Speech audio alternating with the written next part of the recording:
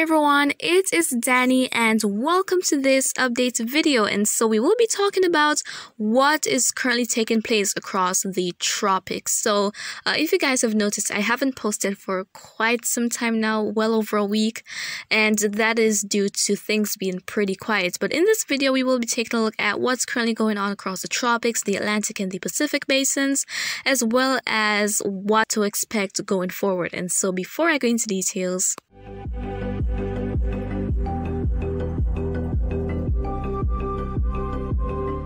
okay, and so we are starting off with the Eastern Pacific, and then over in the Atlantic, we will be taking a look at current conditions that are present, such as the abundant Saharan dust. Alright, so over in the Eastern Pacific, we have two systems. We have Hurricane Darby, as well as another disturbance designated as Invest 96E, that is well offshore. So let's first talk about that disturbance. So as you're seeing, it is given a high 90% chance to possibly develop into a tropical cyclone during the next 5 days, while through the next 48 hours, it is given a 40% chance to possibly develop. And so the formation chance is pretty high for this system, which means that we could definitely see something become of it. I mean, the Eastern Pacific is so active right now, and it is contrasting what is going on over in the Atlantic Basin. So the next name to be used for the Eastern Pacific hurricane season is Estelle. And let's see if this is going to become Estelle, but I think it certainly will become a named storm over there and will likely parallel the southwestern coast of Mexico. And so looking at it on satellites here, we're seeing that it is not very organized, but it is getting better organized. We see that we have quite a bit of shower and thunderstorm activity taking place within that disturbance, and we're definitely going to be seeing it looking better as time goes by, because things should be conducive ahead of it to enable it to develop into a tropical cyclone. And so now let's go ahead and move on to Darby. So Darby is a weakening hurricane over in the Eastern Pacific, and so Darby is very small as well, and it is a very sneaky cyclone. I mean, in 24 hours, it gained 65 knots. So it peaked as a Category 4 hurricane a few days ago with maximum sustained winds of 140 miles per hour. And right now, it is looking so beautiful, even though it is actually dissipating slowly, but it is looking very symmetrical right now. We have that very clear eye, and it is currently a Category 2 hurricane. So now let us go ahead and take a look at the cone forecast from the National Hurricane Center regarding Darby. And so here we have it, and we're seeing that it is expected to weaken to a tropical storm maybe by sometime tomorrow, and then become post-tropical by Friday, and likely it will dissipate by this weekend, and the remnants are most likely going to be making their way south of the big island of Hawaii. So Darby is slowly approaching the end of its life. It's moving from conducive conditions going into more hostility, and so that is going to be inducing weakening of the system. And so guys, that is what is going on over in the Eastern Pacific Basin. So now let's go ahead and journey into the Atlantic, and we are seeing here that we have some activity taking place, but things are very quiet right now, thanks to the Saharan dust that is very abundant right now across the tropical Atlantic. So we see some convection just off the coast of Africa, as well as in portions of Central America, the Gulf of Mexico, and lingering out there in the Atlantic. And so let's go ahead and take a look at that Saharan dust map. And so as we head to more of the oranges and the reds and that pinkish shade, that indicates that we have more of an abundance of dry air out there.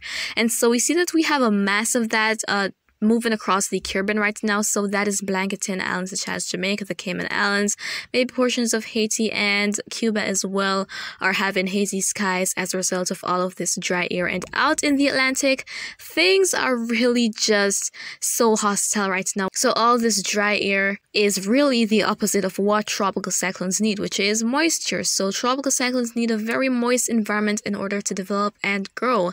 So we don't see any of that right now for for the Atlantic. And this is kind of typical of July because last year there was no tropical cyclone that developed in the month of July. So there was only Elsa that developed late June and lasted until the early part of July. But aside from that, there was no development for quite a while. And so that is sort of the same thing that we're seeing here. Although we've had two systems in July, which were Bonnie and Colin. Bonnie developed on the 1st, Colin developed on the 2nd. So aside from those two systems, we've not had anything. And it doesn't look as though maybe for the next week or 2 weeks we will see anything major. But again, all this Saharan dust might bring some impacts, especially in terms of health concerns.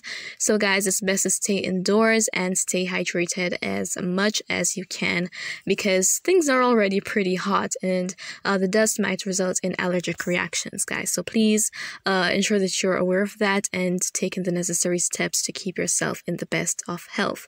And going on to the ocean temperature map right now, things are very warm, especially in the Gulf of Mexico. So anything that is going to be developing and moving into the Gulf of Mexico, especially as we are going to be heading into August, we definitely have to keep an eye on it. I would not be surprised if we see some crazy intensification in the Gulf of Mexico this year because ocean temperatures are just so favorable right now. But we don't really have anything moving into the Gulf that we could possibly see developing. But there was a disturbance that was lingering along the Gulf Coast states of the US, but that failed to become anything. So there is no chance for that to develop, but it could bring rain to portions of the Gulf Coast states.